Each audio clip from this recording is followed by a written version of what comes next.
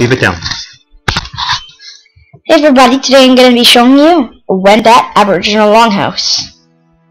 We're just going to enter the palisade here. Now, if you're watching this, you're probably at the DCDSB Archaeology Camp Symposium. Now, since the UOIT University where it's being held is a very technology-based school, I thought doing a technology-based project would be good.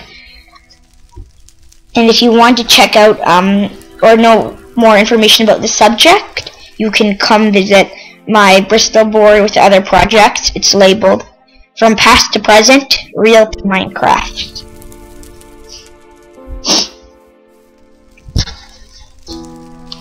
Now the palisade was here to protect this village from other intruding villages.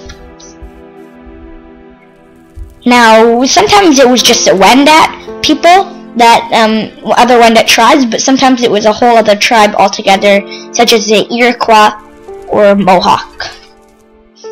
Now, the Wendat people were not nomadic. They primarily stayed in the same spot, and they grew crops. Their main crops were the three ladies, the corn, beans, and squash. So they ate a lot of those three crops. Now as we enter the village, you can see a big center fire. This fire was not primarily used for cooking or warmth. It was mainly used for, I wouldn't say entertainment, more just for enjoyment, and families could gather around the fire. So we're going to enter the longhouse now.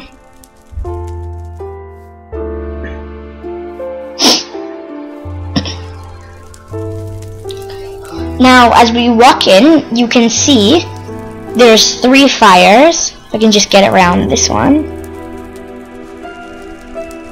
Now, these three fires, you can see wood hanging from it. These three fires were the ones primarily used for warmth, cooking, and all that stuff.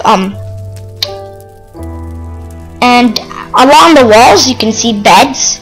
They're tightly packed together because the longhouses were not really made for comfort. They were made for warmth and survival, so the Aboriginal people could survive for as long as possible. Now, if you look up in the longhouse, you can see these support beams. These were for hanging and storing materials. There's nothing up there right now, but imagine that there's lots of dried fruits and meats hanging up there.